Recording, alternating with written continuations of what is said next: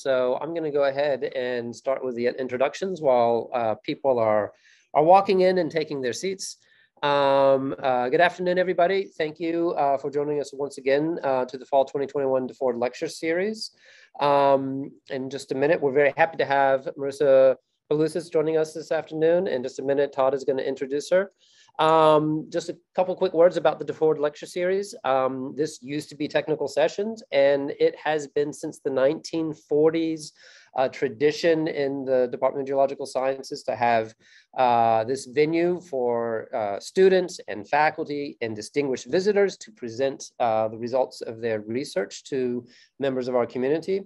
And the DeFord Lecture Series is named after Ronald DeFord, who was a member of the department for many years. He joined the department in 1948 as a professor, and he was graduate advisor in the department from 1949 to 1967, quite a long time.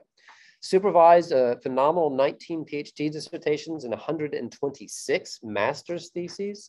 And one of his real contributions to the department was managing what was a graduate course at the time called Technical Sessions, and providing an opportunity for students to present their research. And so a few years ago, in honor of his contributions to the department, the DeFord Lecture Series was renamed in his honor. And I am very happy that we have Marisa Palucis from the Dartmouth University joining us this afternoon. And to tell us just a little bit about Marisa and what she's going to be talking to us about, I'll turn things over to Todd Housh. Yep, Tim Gouge. All right. So I'm happy to introduce Dr. Marisa Palucis, who's presently an assistant professor at Dartmouth College in New Hampshire. Prior to Dartmouth, Marisa was an NSF postdoctoral fellow at Caltech, where she worked with Mike Lamb. Before that, she did her PhD at UC Berkeley, working with Bill Dietrich, and a BSc in chemical engineering and math, actually, at University of South Carolina. Broadly, Marisa's research sort of focuses on landscape evolution and sedimentary systems across multiple planets, mostly focusing on Earth and Mars.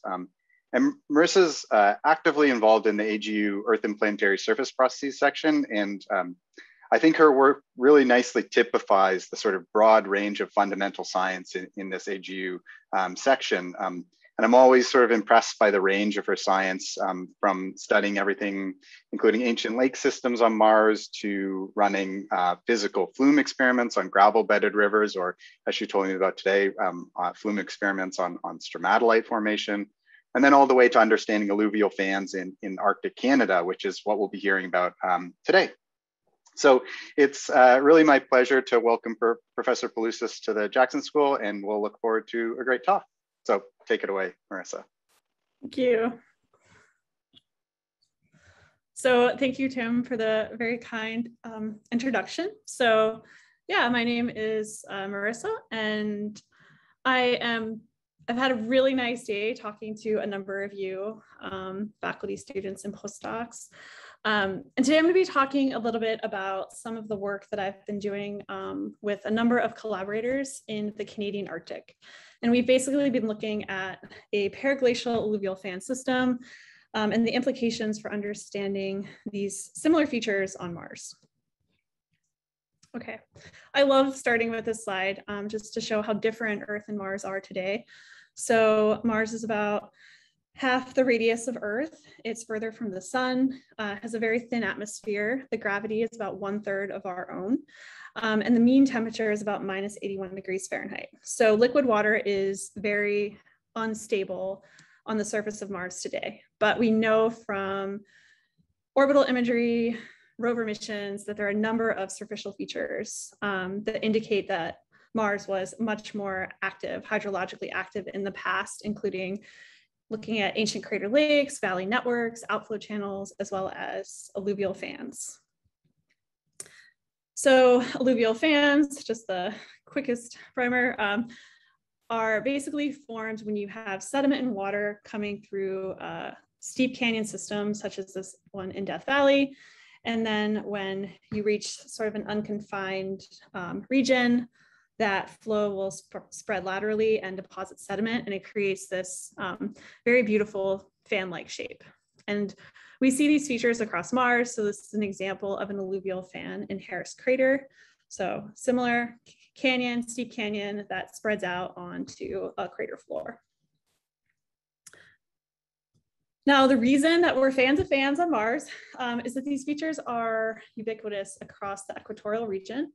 And so this is a map from Alex Morgan and Sharon Wilson, looking at everywhere where they've mapped fan deposits as well as potential deltaic deposits. And so in these regions in white are where we have sort of an unusually high concentration of these features. Now, the reason we're so interested in these features is that many of them have been dated to be young. Dating is not easy to do on Mars, but many of these features formed in craters that we think formed within the Amazonian, which is sort of the most current era on Mars. So looking at this sort of image over here, we have, 4 main sort of geologic periods. So I love Mars, there's only 4. So we have the pre-Noachian, which is very early Mars. We have the Noachian, which is where we think it may have been warmer and wetter than it was today. As the climate started to transition to being colder and drier. That transitional period is the Hesperian, and now sort of our more modern day conditions on Mars, this very cold and dry climate, is we call the Amazonian. And so if we sort of add up all the fans that formed formed within craters, many of those craters were formed within this most recent time period. And so basically this suggests that fans would have formed under very cold and dry or periglacial conditions. So understanding sort of water volumes and how much water was on the surface of Mars in the past has, huge implications. People are interested in this for a number of reasons, especially for thinking about past habitability of Mars. And one of my interests is, can we use alluvial fans or delta features to try and get at understanding what the hydrology and climate was in the past? The problem is that we actually don't have a lot of data on alluvial fan systems in general, and especially not in alluvial fan systems under periglacial conditions. And so some of the key questions that we've been trying to answer in our work is, what are the dominant processes that build periglacial fans? So are they typically built by high rock to water debris flow events or more lower rock to water fluvial events? And so these are 2 movies just kind of highlighting the difference in what I mean by these sort of like rock to water ratios. So in this first one, this is was taken by Sue Cannon from the USGS.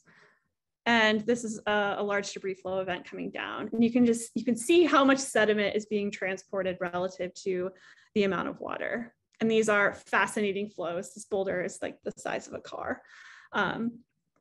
Super cool. And this is in contrast when we have more traditional bedload sediment transport. So this is a video taken from Staffel from the University of Minnesota. And you can see in these systems, there's a lot of water. So most of the space here is water, but sediment is transporting along the bed as bedload. And so we want to know sort of which of these processes dominate under periglacial conditions. The second question is what the typical flow discharges, grain sizes, and sediment fluxes are on periglacial fans, and how this would compare to more temperate systems. So comparing this to alluvial fans that may have formed in, say, Death Valley, or more temperate alluvial river systems. And then kind of, are there any features that we might see within the geomorphology or sedimentology at the scales that we have data for on Mars? So whether that's from the orbital imagery or from rover imagery, that are really characteristic of icy processes, so that if we happen to bring a rover to an alluvial fan and we're looking at the sediments, can we say something about the climate? All right, so I'm gonna move this zoom bar. So in selecting a field site, we had several criteria. So one is that we wanted the fan to be located within a continuous permafrost zone. So all of these areas in purple, but we also wanted it to be accessible. We wanted the main source of water to the fan to be snowmelt. So most of the Martian literature has suggested that these fan systems would have been fed by snowmelt from a melting snowpack. So we wanted to have that be the dominant sort of input of water. And we wanted the fan and catchment area to be morphologically similar to Martian alluvial fan systems. So we eventually settled on looking at an alluvial fan that's coming off of the Richardson Mountains. The front portion of the Richardson Mountains is called the Aklavik Range, and this is located in the Northwest Territories of Canada. And it's in this continuous permafrost zone.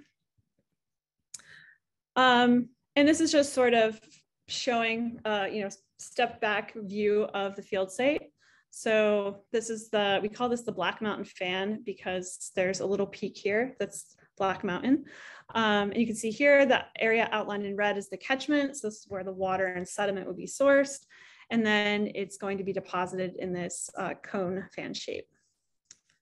And this is just a sort of color image that I pulled from, I pulled it from, probably Arc Pro, showing the fan system. And one of the things that intrigued us about these particular fans, so there's a number of fans, sort of a Bahada fans along this range, is that they seem to have similar scaling to Martian fans. So this is just one metric we looked at, which is the fan catchment area relative to the fan area. All of the terrestrial fans are mapped, the Earth fans are mapped in blue. A number of Martian fans that we took from a paper from Moore and Howard are mapped in red, and you can kind of see that the Aklavik fans are similar to Martian fans and that their fan area tends to be larger for a given catchment area. And part of the reason for that is likely the fact that there's not, traditional tectonics on Mars. So these are just forming into sort of stable crater basins, not these extensional basins that you might have in, say, like Death Valley. Okay, a little bit about our field site. So the climate is a semi-arid climate with cold and dry winters and short summers. The mean temperature is about 12 degrees Celsius in June and minus 35 degrees Celsius in January. And the mean annual precipitation is about 200 to 250 millimeters, with about 50% of that coming from snow. The geology of the site, the source material for the fan is Cretaceous in age, so about 113 to 133 MA. It's mostly shales, sandstones, and siltstones, and there are small amounts of sediment from the westward advance of the Laurentide ice sheet. The catchment itself is about 4 square kilometers in area. It has about a 450 meter high head wall, and the fan is about 10 square kilometers in area. This fan was actually mapped in the early 1990s, and it was suggested to be a debris flow dominated fan that had some paraglacial modification at the surface. So we went up and did our first field, and only because of COVID, but first field campaign in 2019, in August of 2019. And the goal was to basically go up there and document the geomorphic processes that we observed on the fan. And this is one of my collaborators. To look at the fan sedimentology, to take samples for getting at erosion and uplift rates, which I'm actually not going to talk about today, but kind of part of a continuing project at this site. We actually got to monitor active flow on this fan, which was super exciting for me, being somebody who spends a lot of time looking at ancient fan systems on Mars and/or fan systems in Death Valley. This is the first time I saw water flowing on an alluvial fan, and that was pretty cool.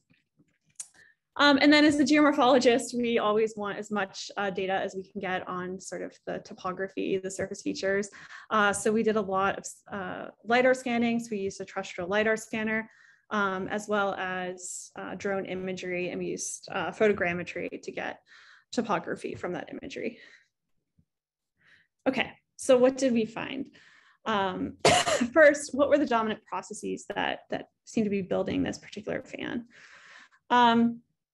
So in looking at sort of the more modern day processes, we observed a small debris flow event that actually occurred out of one of the gullies. So here showing that there's this sort of 40 to 90 meter thick sandstone unit with near vertical slopes that collects snow and also seems to concentrate water. And then that water and snow that are being concentrated are flowing onto these sort of softer shales and onto these talus slopes and entraining material. And so they're also incising sort of gully-like features. And downslope of one of these gullies, we observed a very small debris flow. So a lot smaller than the one I showed you from the Canon video, but has the classic characteristics of a debris flow. So you can see this very lobate snout. It was carrying material that was about maximum grain size, would probably be about 20 centimeters or so.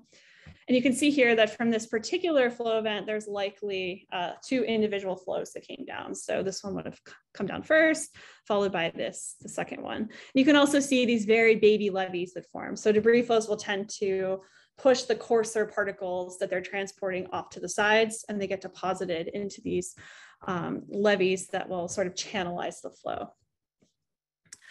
We also observed a small debris flow event coming off of what's likely a landslide. And so on one of the talus slopes, we observed sort of this head scarp. It's about 1 meter deep, and where the failure occurred, there seemed to be massive ice exposed. And then when you look down from the initiation zone, there's this channel that got carved into this talus. It's about 1 or so meters wide. And then there were a number of flow events that came through. So at least 2 or 3 flow events. And then when we were measuring it, you could see there's just sort of small amount of runoff from that ice that was melting. And then further down slope, this actually ran out pretty far, but you can see it's much finer grain than that other debris flow event. And some of the coarser material is getting deposited. This is probably from the second flow event, and then this is sort of the more fluvial activity happening after. And then on the lower fan, we observed sort of, more typical fluvial channels running across it. So this is one of the grad students that came, Emma Menio, and we were doing, I think, a pebble count at this site. Now, when we actually looked at the sedimentology, so when we looked at the upper fan, we observed that mainly these were debris flow deposits. So where we had good exposure, so in a number of these places where we have the black stars, and where you can see in this sort of contour map at the bottom right of the screen, where you have the contours very close together. So this is the steep upper portion of the fan. Where we had good exposures, we observed that the clasts tended to be subangular to subrounded. They're very poorly sorted in most cases. There was typically no imbrication or any sedimentary structures that we observed. Occasionally we observed reverse grading. So in cases where some of the larger particles were sort of floating at the top of the deposit. The largest class tended to be sandstones within these deposits, and a lot of the shale class seemed to break down very quickly. So I have a couple of images showing that later on in the talk. And the matrix composition, so the muddy kind of interstitial fluid that's able to transport these large clasts varied from a fine grain kind of clayey matrix to a more sandy pebbly matrix. Now we went onto the lower fan. It seemed to be more dominated by fluvial processes, which sort of makes sense based on what we saw from the surface. So we saw alternating layers of silt and clay. The silt did tend to be in some places more orange tinted. The layering tended to be about 5 centimeters thick. The silt was often in individual lenses with imbricated pebbles.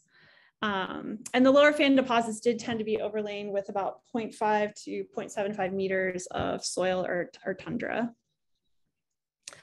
And as I mentioned, this is also where the channels were, these fluvial channels were incising into these fluvial deposits.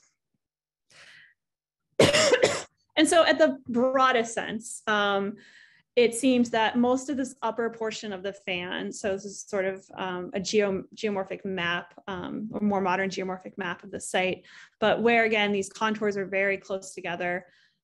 This region of the fan did tend to be seem to be dominated by debris flow deposits, whereas this lower fan, where I have this sort of like orange stippling, seem to be deposited by fluvial processes. And so we wanted to get at the fan volume, and I will explain why a little later on in the talk, but we use this model from Giles and others and estimate that the fan volume is likely about 0.04 cubic kilometers. And then if we take the sort of volume of material from the upper fan, that translates into about 33% of the fan itself would be debris flow deposits, and another about 67% of the fan would be fluvial deposits. So kind of one take-home message that we found in going to this site is that compared to earlier work, both the surface processes and sedimentology seem to suggest that much of the fan was actually built by fluvial processes, not debris flows. And this was exciting because it suggests that we can use some of our standard sediment transport equations to estimate fluxes and fan formation timescale, just because we don't have as good of theory for debris flow dominated systems as we do for these more standard fluvial systems. Okay, so that leads us into sort of what are some of the typical flow discharges, grain sizes, and fluxes in this particular system, and how might that compare to some temperate systems? So one of the things that we were really, really lucky happened is that when we first arrived at the field site, we observed a sort of a mixed rain snow event. So about 14 millimeters of rain and snow occurred over several hours in the evening of the 17th. So this is probably the day after we got there. And the max rate we estimate was about 1 to 2 millimeters per hour, which is actually similar to some of the melt rates that have been proposed for different regions of Mars based on modeling studies. And then while we were really close to, we were at the very distal, our camp was at the very distal end of the fan, close to the Husky Channel, but up in the catchment itself, we observed snow that filled the gullies. And so what we did was basically, as soon as it was safe to go out and do so, we went and we made measurements of runoff, or at least we documented the sort of active channel widths and depths and surface flow velocity. So in all of these locations down the fan where we have a star, we made these measurements. We also documented the type of bed forms that we observed, whether the flow was critical or subcritical, and whether active bed load was occurring. And there were 3 sites where we actually did observe active bed load. So I'll talk about that in a minute. All of the slopes that we used in our calculations were derived from the drone data, just because it was high resolution, so 25 centimeters per pixel. But in the few areas that we weren't able to cover with the drone, we used the 2 meter per pixel Arctic DEM. And then we did pebble counts. So those of you that have done those, super fun. You measure the intermediate axis of 100 random grains in the channel. And from that, you can get median grain sizes, as well as this D84, which we use in some of our sediment transport calculations, sort of as a metric for roughness. We also measured the bankful channel characteristics. So we surveyed most of these channels, and we estimated what the bankful flow depth and flow width would have been. And so bankful is just basically if you have a very idealized channel that's a rectangle, it would be that the water is filled up to the brim, and if it fills up any more, it would spill out onto the floodplain. Okay, so runoff. We estimated runoff in 2 ways. So for the case of where we actually were able to measure surface velocities, we use that to measure a mean flow, and then we just multiplied the flow velocity times our measured width and depth to get discharge. For the case of the bankful case, we use this equation from Ferguson 2007. So it's the variable power flow resistance equation. The nice thing about this is it takes into account steeper channel systems that might have a lot of frictional losses due to bed forms and things like that. And then we multiply the flow velocity times the bankful width and depth to get discharge. And then we just divide that by the upslope contributing area to get a runoff rate. And I said, and as I mentioned earlier, the reason we kind of want to get at runoff rates is just we want to compare this to some of the models that we have from Mars, where people are trying to estimate melt rates or runoff rates from different climate scenarios. And so basically what we found is that from the storm itself, we had runoff rates of about 0.1 to 0.2 on the upper fan, and then ranging from about 0.01 to 0.08 on the lower fan. So, you know, an order of magnitude or so lower as you go down fan. And then bank full runoff rate, we estimate would be between 1 and 7 millimeters per hour on the most upper portion of the fan. And then throughout the majority of the rest of the fan, it'd be about 0.01 to 0.5 millimeters per hour. And these are pretty close to the range of catchment average runoff rates for Mars. This is from a recent paper by Edwin Kite and others, who estimate that runoff rates on Mars would have been about, you know, 0.1 to 10 millimeters per hour or so. So we're observing runoff rates that are similar to what might be predicted for, you know, ancient Mars.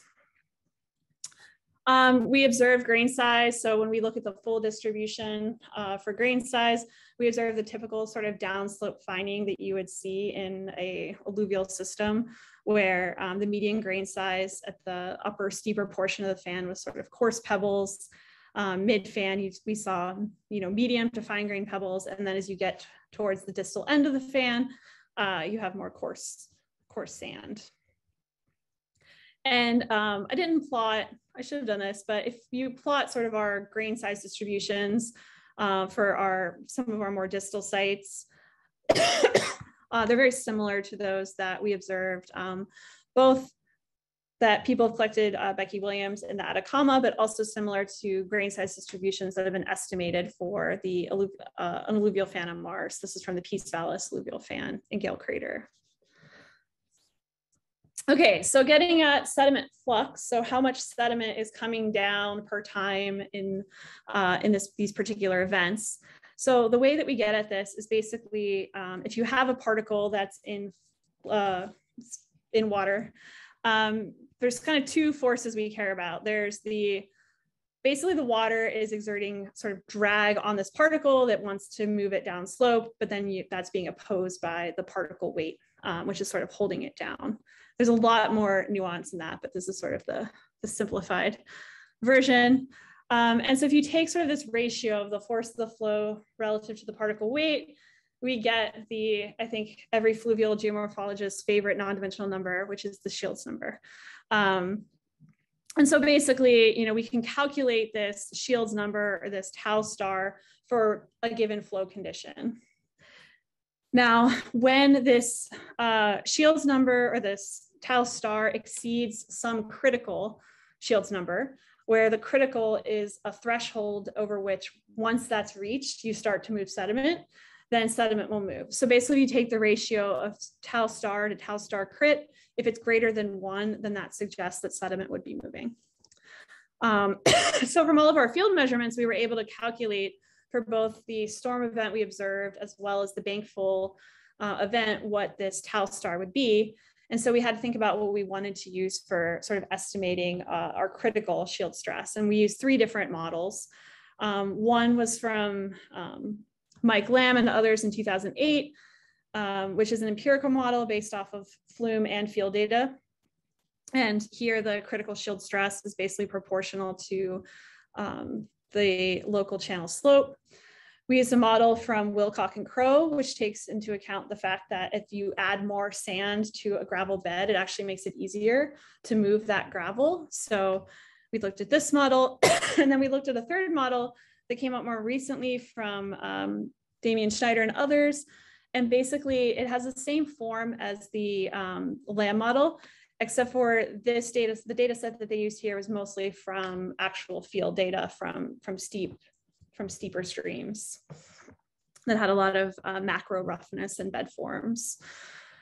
So we tested all 3 of these models, and basically what we found was, if we look at this panel on the right, is that the Lamb model as well as the Wilcock and Crow model both over predicted. So they basically, both of those models predicted that we should get sediment transport or sediment motion at all of our sites, which we did not observe. We actually only observed it at 3 sites. So we observed it at site 1, site 2, where I had these white arrows, and site 14. But the Schneider model basically did a pretty good job and sort of agreed that we should get sediment transport at sites 1, 2, and 14, but also predicted that we'd get sediment motion at 15, which we didn't observe.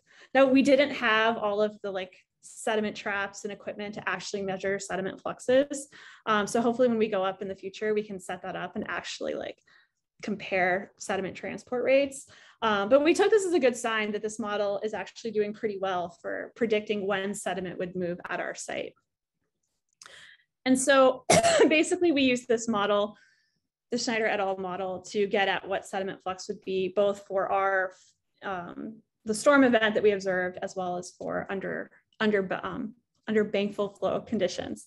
And so this plot is basically just showing again this ratio where if it's greater than 1, we'd predict sediment to move. And typically almost all of these classic sediment transport relations have this sort of form. And on the y-axis is this Einstein number, which is basically a non-dimensional sediment flux. And so for the range of tau star to tau star crit that we estimate that the dimensionless sediment flux per unit width would range from about basically negligible to 0.4 for our storm event. And for under bankful conditions would be about 10 to the minus 6 to 5, and this would be under bankful conditions. Obviously, that probably doesn't mean a lot to most of us. So if we convert that into a dimensional flux, then we estimate that for our storm event that we would predict, again, negligible sediment transport rates to about 0.04 cubic meters per hour during a storm, during our storm event, and then bankful sediment fluxes would be about 0.3 to 440 cubic meters per hour with an average around 70 cubic meters per hour, which seems like a lot of sediment, I know, but the bankful flow probably wouldn't last necessarily, an entire hour.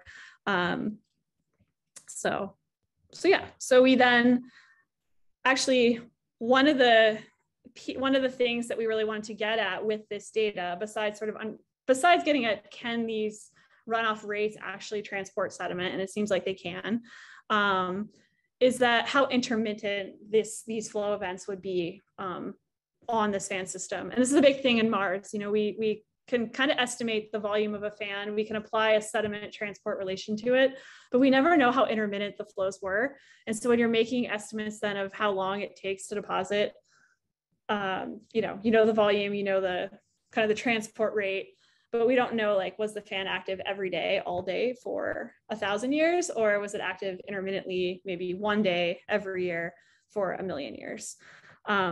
And so we estimated this for our particular fan. So we took the volume of the fan that was deposited by fluvial processes divided by the age of the fan, which we took to be approximately 13,000 years. So that was the timing of the retreat of the Laurentide from this region, and we divided by our bankful sediment flux. And so we do that if we use a sediment flux of about 70 cubic meters per hour, and we assume that fan is about 13,000 years old, we find that the intermittency is about 0.2. So, 20% of the time or so, this fan is actually active and potentially transporting sediment, assuming, or at least under sort of fluvial conditions. And we compare this actually with a recent paper that came out looking at what the intermittency factors are for under a number of different climates. And this is both for fan and delta systems, but also for river systems. And basically for the sites that were looked at under cold and hyperarid conditions, ours sort of falls in between in this sort of range of about, I guess here it'd be about 0.5 or so. And so we got about 0.2. So the take home sort of from this portion is that basically that appreciable amounts of sediment can be moved during a melt event that's comparable to melt events on Mars in the past. And if we assume that modern fluxes reflect fluxes over the last 13,000 years, then this fan was likely active about 20% of the year. And that would most likely be during the spring and summer melt, or during, you know, probably in the spring and summer, before everything sort of freezes up again. Okay, so something else I wanted to like kind of throw in here, because I was curious, was basically how this fan compared to terrestrial alluvial rivers. And one of the reasons is that when you're doing remote sensing, especially on Mars, one of the things you can get at without having, you know, a topo map, or, you know, if you just have an image of your fan, is occasionally you can, if it's large enough, you could see the channel width. So that's a kind of a value we can measure from space. And people have shown kind of again and again that the bankful channel width seems to scale nicely with discharge. And so I was curious if, you know, some of these relationships that we're using for Mars, which we do then scale for gravity, things like that, are relevant on alluvial fan systems as well. And so this data in blue is data that I collected during my postdoc with Mike Lamb, and this is all from this is from steeper river systems. So this tends to be from channels that are, you know, slopes of 0.03 and higher. And so you can see we get a fairly decent relationship between channel bankful width and discharge. And then plotted in red are the data from the Black Mountain fan, and it falls, you know, fairly nicely along this line, which is cool because that would be the easiest thing, right? If we could find relationships that we think we trust and that we could then apply measuring just channel width and not having to estimate things like channel depth, which often isn't preserved on Martian alluvial fans, and very, very, very, very rarely, except for if you have a rover on the ground, do you get grain size and things like that.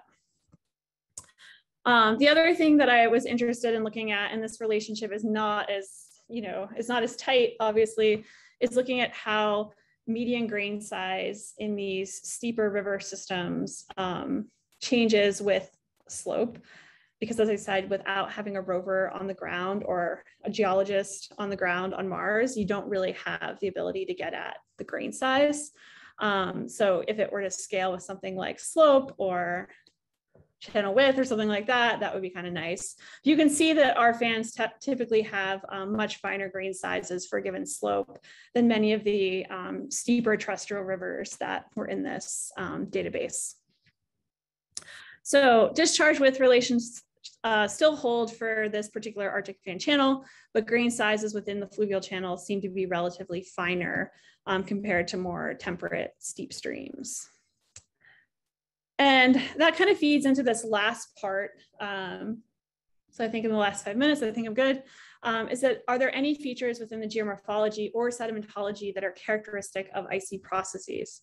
And so one of the things that was really cool to see are these shale boulders that would come down. So this is one that came down with the landslide that happened in 2016.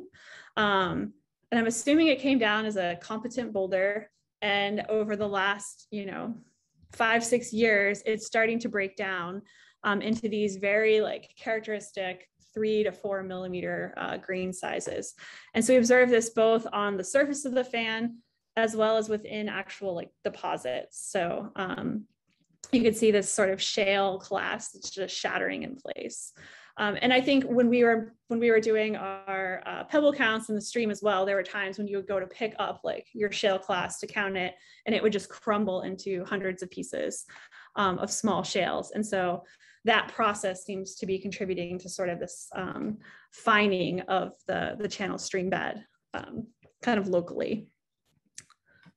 The other thing that we were interested in looking at is basically one of the hypotheses for these sort of systems. So the few people that have worked on paraglacial fan systems have suggested that many times they are controlled by debris flow processes, but the debris flows are very limited in their scale because they can only be as thick as the active layer thickness on the hill slopes, or in our case, on the hill slopes or these talus slopes.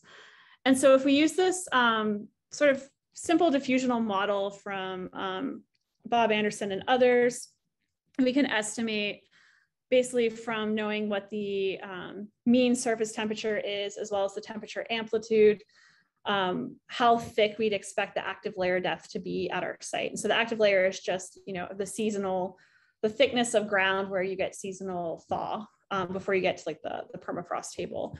And so for our site, we'd estimate that it would be, you know, around 1 to 1.5 meters thick.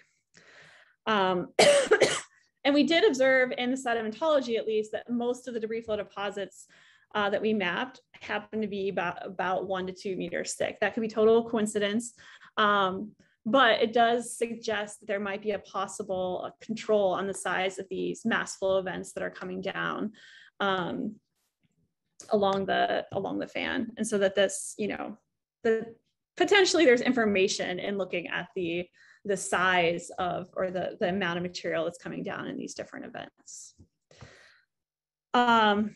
Yeah, so I would say the take home message here is just that icy processes do seem to be important in controlling some of the sediment input to the system, as well as controlling the grain size that's entering the fan system and the sorting along the fan. Within the actual sort of fan sedimentology itself, the signature of periglacial processes was not super clear. So it didn't feel like I was really walking along a fan that was any different than maybe one that you would see in Death Valley, which was really interesting, you know, when we were out there, to sort of feel like, oh, it's not that different than what we see in the Western US in terms of some of these deposits. So future work, this isn't a Mars really related follow-up, but something I'm really excited about is that this site was really, really active. And like I said, it was so cool to go somewhere where like stuff was happening in real time. And so we basically are now going to sort of go back to this site to keep understanding it, but more from a terrestrial perspective of how do Arctic landscapes change over time under climate change or climate warming.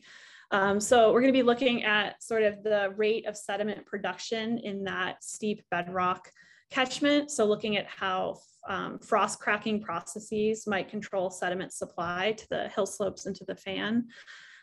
Spending more time looking not so much just on the fan, but on the hill slopes bordering the fan, to look at whether the dominant mode of transport on these hill slopes is either slow and diffusive, so from solid fluxion, or if there's been an increase in landsliding or rapid mass wasting. And then doing more historical analysis of the fan to get at changes in rates of fan formation. So using more, you know, cosmogenic radionuclides, OSL, things like that, to get at erosion and deposition rates. So hopefully in a few years, I can report back on some of that work. But the conclusions are basically that, you know, understanding climate and water, if we want to understand climate and water that formed fans on Mars, I think it requires better terrestrial constraints. And so I think that the Clavic fan that we looked at could be a good analog for snowmelt fed fans.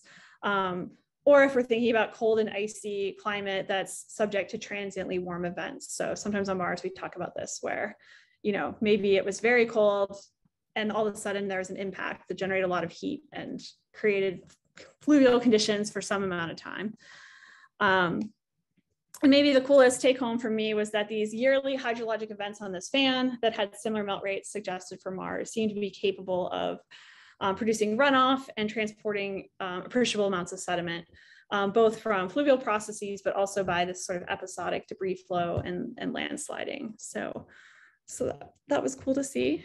And I think I will leave it at that, but I just wanted to say thank you to a number of people, probably most especially though to the Gwich'in tribe, who this is their private land.